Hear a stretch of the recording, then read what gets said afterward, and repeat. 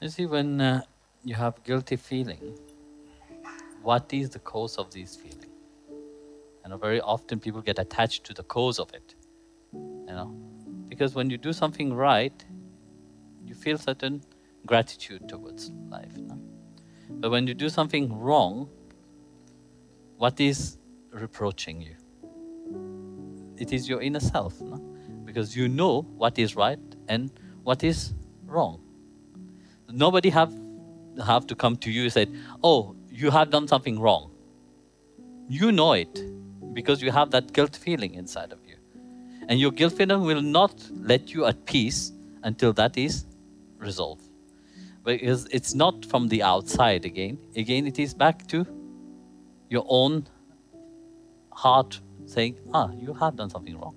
And you know it is wrong. But yet, because you have not come, because of the ego, personality, you have not come to the point of saying, yeah, I have done something wrong. How many people would say, yes, I have done something wrong? Nobody will say that I have done something wrong. Nobody will admit that, yes, I have done something wrong. Everybody likes to put the fault on somebody else because it's much easy. You take your garbage and dump it on somebody else. It is not your business anymore. How many times in your life you have done that? Do you think that guilt feeling will disappear? No, it is always there. Deep inside, it will amplify itself. It will come back again. Every time you do something, again, it will come back. Yes, I have done something wrong. And you know it. 1,000 people will tell you, no, it's fine. But yet you know deep inside of you, I'm doing something wrong. But yet you will do it again and again. Because you have accustomed yourself in lying towards yourself. So your lie has become so real that you start to believe your own lie. The same people have told you, from childhood itself, no, it's not right to do like this, it's not right to do like that, it's not right. You want to express yourself, you want to be yourself, but yet you have been told no. So you have built layers and layers and layers of cover, which you can't even breathe. You can't be yourself, because by being yourself, you will be scared of society. You will be scared of what people will think about you. How many times nowadays you can say, how many people say, yes, I am living my life. When I wanted to be somebody, but yet my parents have told me, no, I can't be that. My friend have told me, no, I can't be that. XYZ have told me, no, you have to study, you have to become somebody, you have to have a certain title in life. You have to earn, you have to work, you have to be. Look, how many parents do that with their children? Does not all the parents do that with their children? Can your children come and tell you, no, I want to be different from what you want? Would you agree with that? No, you will never agree, because you have a set rules that you have put inside. Your parents have put inside of you. Your parents have done the same thing. And you are playing the same game. There is no mother who will come tomorrow and say, yes, my child, you want to live for God, go and live for God. I'm supporting you. Who will tell that? No, you will have first the idea, oh my goodness, my poor child, you are letting go of everything. What kind of life would you ruin your life? That will bring a lot of guilt inside. Thanks God, in history, there was mothers who stand for that and bring their children into that. There is a beautiful story of King Gopi Chand. Now, you know the story of King Gopi Chand? Anybody knows? He was from the Nath Sampradaya, one of the great founder of the Nath Sampradaya. He was a great ruler. Very young age, his father passed away and he became a very great ruler. And he had everything. So he enjoyed his life. He had 3 wives, and he was happy. He had many children. He had palaces. They had a wonderful life. So one day, but he loved his wife and he loved his mother so dearly. His mother was a widow. Mayamavati was her name. So one day she was sitting on the balcony. As she was sitting on the balcony, she saw her son taking bath with his free wife and engaged in all sensual activities. So seeing that, she was crying. So the tears dropped on the back of the king. So when the hot tears fell on his back, he looked up and he saw his mother crying. And he said to the mother, "Mother," he started shouting, "Who have hurt you? Please tell me. I will fight. I will kill that person who have hurt you, who have made you cry." So the mother didn't say anything, kept quiet. When the son was calm, Gopi Chand was calm, the mother said, "My dear child, I want to tell you something. I'm telling you, but I was crying looking at you.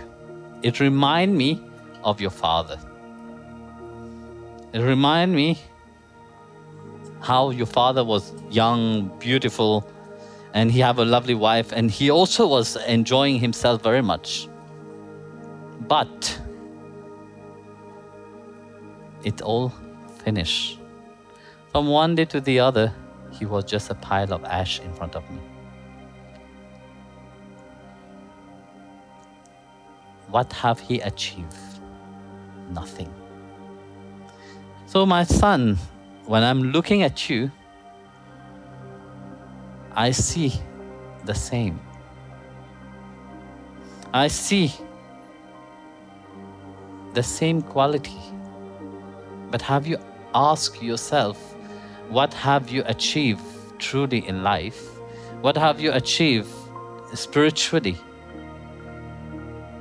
But you can say, yes, I have lived life fully. I see the same.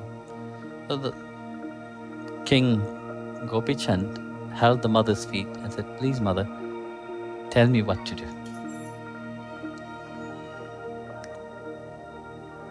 And she said, "My son, leave everything and depart to the forests and never come back until you have attained to what you have come here. Then you can come back." So the king took the word of the mother so strongly and left everything and went to the forest. So here in the forest, he met his guru. And under the direction of the guru told him, because you see the vanity, when somebody have everything, there is also that vanity inside of oneself. He was a king, he had everything. So he wanted to test him. He said, "Listen, my dear child, put off this gown, put a mendicant robe, and go begging in your kingdom." So he went, he took the begging bowl and he went begging. And when he went begging,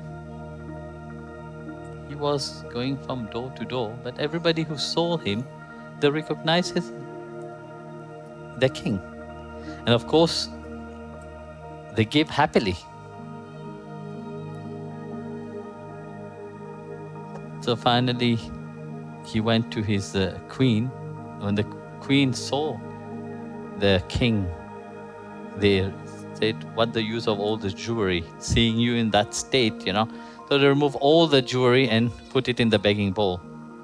So the king turned to one of the not assistant, but one of the monk, and said, "Please take this to the ashram." That's what they're having here. So finally, he went to his mother, Mayamavati. Knock at the door, the mother opened, and the mother greeted him by yogi. And she said to him, "My dear yogi, you have come to beg at the household house. What can I give you? I don't have anything to give you. What is dear to a yogi like you? So the mother said, but I will have to give you something. I have just free advice to give you. The first thing I advise you is sleep well and well protected in a fort. Sleep well in a well protected fort.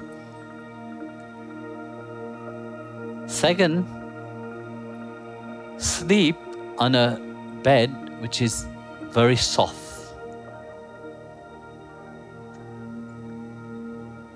And third, he said, eat the most delicious, nicest food you have. He was very confused. He said, that is the free advice I have. Then he said, but mother, how is that possible? I am in the forest. What are you talking about the fort? How can I sleep in the how can I be protected in a fort? There is no fort in the forest. There's no palace in the forest. You tell me to sleep on a bed, but there we sleep on the floor. In the ashram, you sleep on the floor, not on the bed. And food, whatever is given to me, that's what I have to eat. So then he said to the mother, well, if it was another woman telling these words, I will think that she's crazy. But knowing you, I know that there is a deeper meaning behind that. Can you please explain that to me? Then she said to him, my dear child, when I tell you to sleep on a fort, that is to protect you. Know one thing, that you are handsome, you are young, and many women will come. Many people will come to listen to you. Young and old will come and try to be near you. But you have to protect yourself. And by protecting yourself means to be under the protection of the Guru. Constantly seek assistance of the Guru. Be in the company of the Guru. That will protect you. And listen to the satsang of the Guru. That will protect you from everything else. When you have the deeper understanding and the deeper meaning of that, that will protect you. That is the fort. Sleeping on the bed, meaning stay awake, do your sadhana.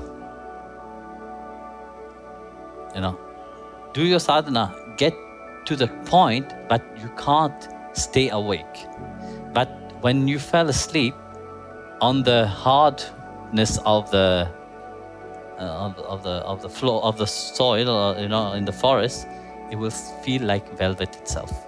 You can see when you're tired, you can just sleep anywhere. You don't bother you whether it is on a hard surface or on a soft surface. You will just sleep. So come to that point where nothing bother you. It's not the softness of the bed. It's like go away from that notion that everything you can sleep. When you're tired, you can sleep anywhere. And eat, which means appreciate. And that appreciation, what you receive, just be happy that you have something to eat. And eat it and be grateful about that.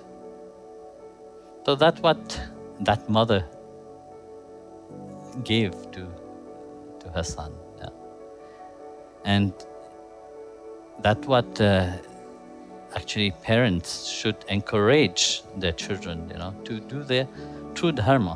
The problem is that parent themselves doesn't have that knowledge of dharma. How would they put that into their children? Yeah? First, the parent themselves have to have that knowledge. So the same thing, you see. You were talking about guiltiness. When you are doing your dharma, when you know for sure what you are doing, guiltiness will not awake. Because there is unsureness inside of you. There is this uncertainty. You do everything with uncertainty. Automatically, you will feel guilty. Because that is not in tune to what truly your life purpose is.